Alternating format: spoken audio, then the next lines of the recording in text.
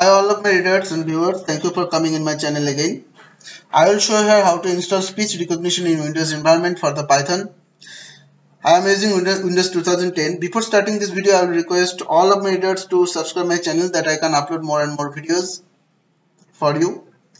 So now the session.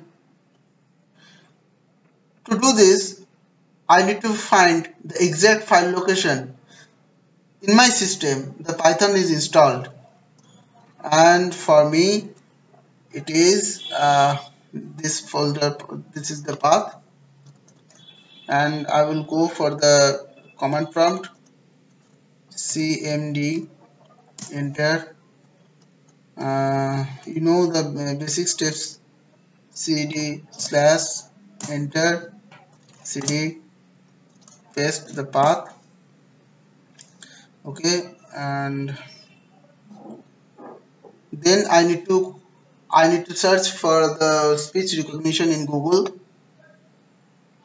and for that this is the page. To do this, I need to search Python speech recognition. Okay, it will show me several links. From that you need to go to this link. Please follow this link.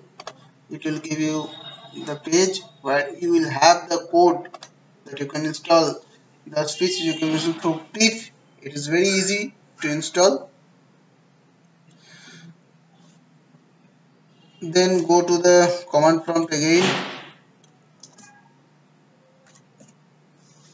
paste the installation speech recognition file,